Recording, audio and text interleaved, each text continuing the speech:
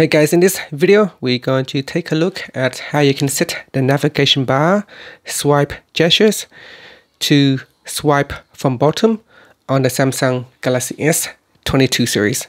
First, swipe up to go back to the home screen or tap on the home key. Then from the home screen, swipe down at the top and tap on the settings icon. In settings, you want to go down and tap on displayed. In here, go down. And then we're going to tap on navigation bar. Next, select swipe gestures and then tap on more options. In here, tap on swipe from bottom. So if you select swipe from bottoms, you have three different bars here. You got the one at the middle, which allows you to swipe up to go back to the home screen. You got the back key, and then you got the recent key if you swipe up. So if we swipe up, we got the recent screen. Swipe at the center will allow you to go back to the home screen, or you swipe on the right hand side, allow you to go to the back previous screen.